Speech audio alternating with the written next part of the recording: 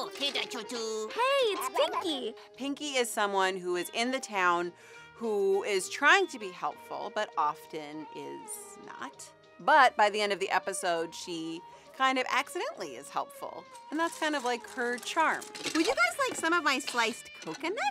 She doesn't have an expertise, but she's so friendly and so beloved in the town that she has a lot of information that sometimes accidentally is helpful. What? You're kidding! Anytime that Pinky gets to hang out with a goat, it's my favorite scene. She has a lot of goats that are her friends and a lot of friends that are goats, you know what I'm saying?